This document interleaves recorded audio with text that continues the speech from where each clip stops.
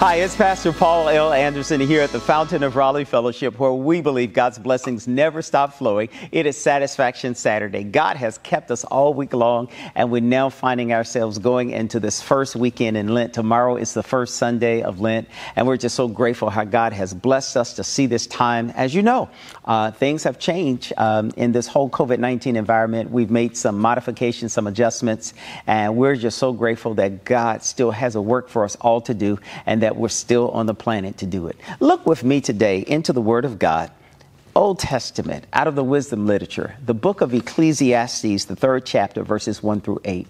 This is a very interesting passage, and it comes, I believe, at a very pivotal time as we look at our whole liturgical calendar. It is here in Ecclesiastes, the 3rd chapter, that the writer tells us there is a time for everything under the heavens. And today, like no other day, we see it's a time like no other under the heavens. It talks about there's a season for everything. We now find ourselves about to enter into meteorological spring. The temperatures are getting warmer. So it tells us there's a season in every part of life. You know, we talk about our 4 seasons that we have here. We talk about the different seasons in a person's life. We talk about the seasons of marriage. We talk about the seasons of adulthood and of just life and living in general. But in the Bible, it tells us there's a season and there's a purpose for everything under the heaven. There's a time to be born. There's a time to die. It talks about there's a time to plant. There's a time to harvest. And we look at what's happening in our world. It appears as though it's a very different kind of time. There's war going on in the European part of the world. There's so much that's happening that, you know, we don't want to get into all the details of it, but it begins to help us to re-examine what season is it in the world in which we live.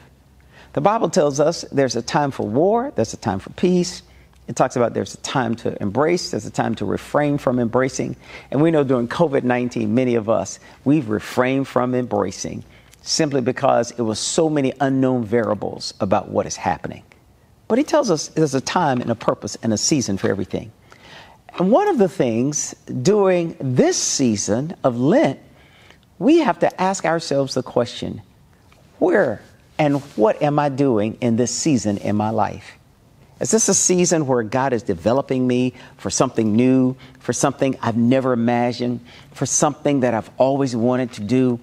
As you know, when springtime comes about, you begin to see all the new little creatures coming from every kind of animal, all different species, all different fowls. It seems like springtime is the time that you see so many little things growing.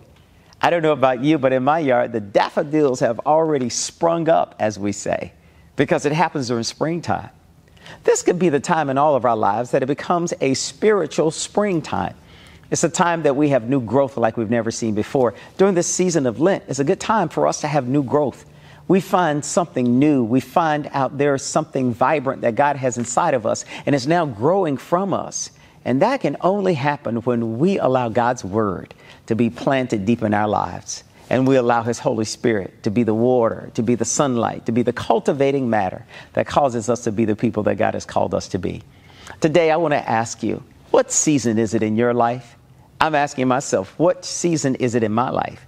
I believe it's a season for new things to grow, for new adventures in faith, for new ways in which we can rediscover and discover those things that God would have us to do. As we go into this time of springtime, it's the season in our lives during this moment of Lent that we begin to ask God, God, I know I'm putting things away, but what is that new thing you would have me to do? Just as spring brings new life, God, bring new life from me. Remind me you are not through with me yet. Remind me there's some more seasons. There's some more things you would have me to do. What season is it in your life? And allow God to be the sunshine, that you will walk right into the blessings that God has in store for you, that you might be a blessing in someone else's life. Remember this year of 2022, God has a blessing that's in store for you, and let's share that blessing with the world around us. God bless you, and I'll see you tomorrow in worship here at the Fountain. To sow a seed to the Fountain of Raleigh Fellowship, visit our newly redesigned website, thefountainofraleigh.org, and select Sow a Seed from the homepage. Also, giving has been made easier with the new Fountain of Raleigh app, available now in the Apple App Store and Google Play Store. Download today, select Giving from the main menu, and then follow the directions to complete your giving through Subsplash. Thank you so very much for all of your gifts and donations that you've given to the Fountain of Raleigh Fellowship. We thank you for what you've done in the past, what you're currently doing, and what you will do in the future. Your gifts and donations helps us to spread the gospel of Jesus Christ, not only locally, but throughout the world.